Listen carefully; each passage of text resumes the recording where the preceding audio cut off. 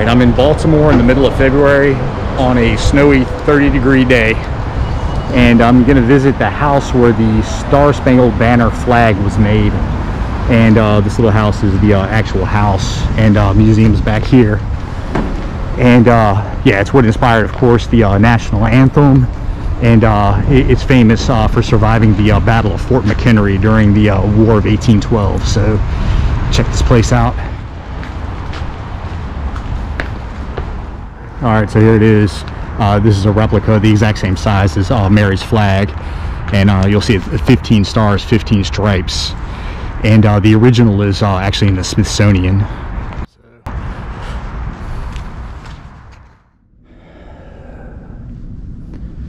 All right, walking through the museum, and check this out. This is one of the mortar bombs that was used by the British. They launched over the walls at Fort McHenry. And 186 pounds. Oh wow, this is an actual snare drum. It's pretty good condition.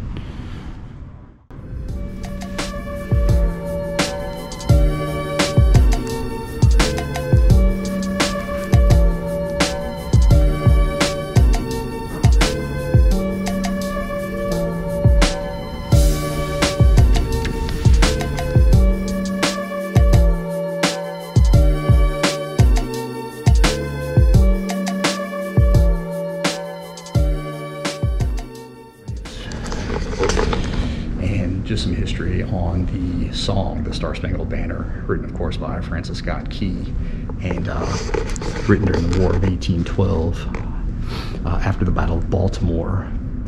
And the British Navy was out in the Baltimore harbor lobbing mortar shells over the walls of Fort McHenry all night long. The siege actually lasted 25 hours. And yeah, and exploding shells were a new technology. Or not new, but it wasn't commonplace, so it was a pretty spectacular sight, just watching the shells explode in the air, bombs bursting in air, and yeah, the whole city was lit up. The whole city was rocking from the concussion of the explosions.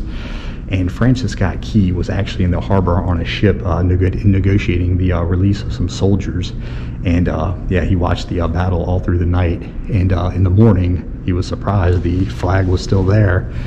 And yeah, so after that he penned the song, and the song was put to music of an old English drinking song. And yeah, there you go. And then in the 1930s, a bill was passed by Herbert Hoover, and it became our national anthem. So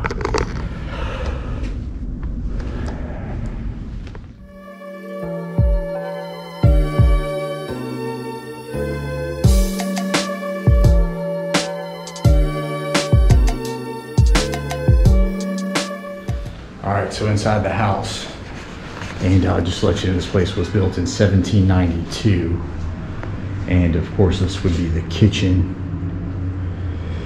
all the usual stuff. Looks like some sort of nutcracker. This thing down here is a toast maker, I guess from the 1700s. You'd stick the bread in. Once one side was toasted, you'd kick it, spin it around, toast the other side.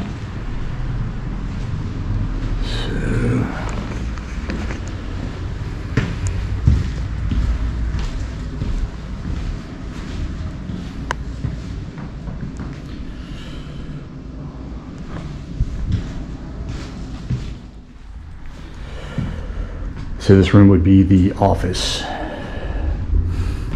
and here's the receipt for the flag. In today's money, it came out to $9,000. That was to actually make two flags, the larger flag and then a smaller storm flag. So that's actually not bad money. And there's Mary Pickersgill, and a woman who made the flag. And just to tell you the story on her, she was born 1776 up in Philadelphia. She moved back and forth between Philadelphia and Baltimore, ended up settling back here in this house in 1807. She was renting the house. She moved back here with her mother and her daughter. So yeah, that's when she started her flag making business. And then in 1813, she was commissioned by George Armstead, the leader over at Fort McHenry, to make this giant flag. And he wanted a flag large enough that the English couldn't miss it. The flag is 30 feet by 42 feet. It took 9 people to hoist it up the flagpole. It weighed 50 pounds. Just to let you know, the stars tip to tip are 2 feet. Each one of the stripes is 2 feet across. And yeah, it took her a team of 6 people. And the team included her mother, her daughter, a couple nieces, and a lady from the neighborhood, an indentured servant, a freed black woman actually. Yeah, all made the flag. So, and all right, so yeah, then she eventually ended up buying this house, which is a pretty good feat for the day for a woman. And after her flag making days, she got into humanitarian work. She became a social worker, and she opened and they called it a woman's aged home and then a men's aged home. And it was eventually moved to Towson, where now it's called the Pickersgill Retirement Community, so named after her.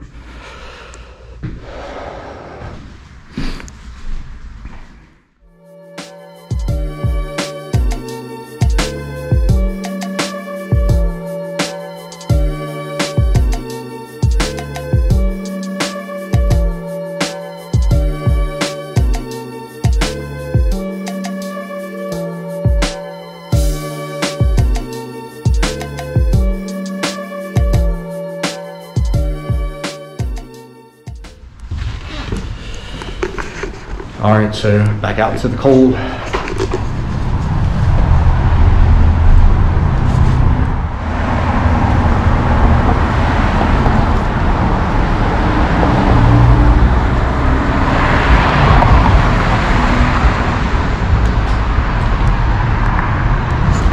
And I don't know if you saw that sign back there, but I'm in Little Italy right now.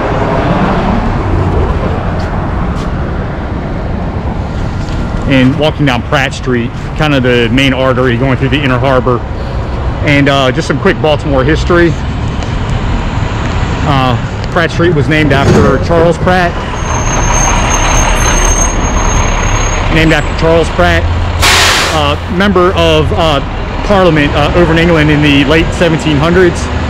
And he was famous for opposing the Stamp Act. That's why we liked him so much. So yeah, street was named after him. And later in his career, he became a lord, member of the House of Lords.